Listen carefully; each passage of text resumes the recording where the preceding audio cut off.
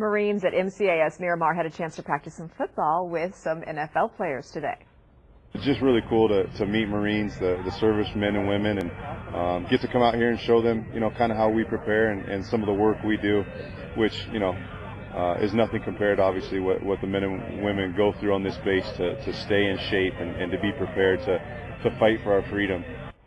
Yeah, so there he was, quarterback for the Arizona Cardinals, Carson. Other players included Drew Brees, quarterback now for the New Orleans Saints, and from the Eagles, Darren Sproles. Yes, you recognize their name, both former Chargers. They worked out with members of the MCAS Miramar football team called the Falcons.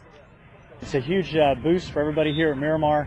Talk about them being professionals and committed to their trade, in this case football, and we really recognize that and identify with it. We feel the same way ourselves as professionals. And then after the drills, like these here, the players signed autographs for families at the base. Okay, and now to one of our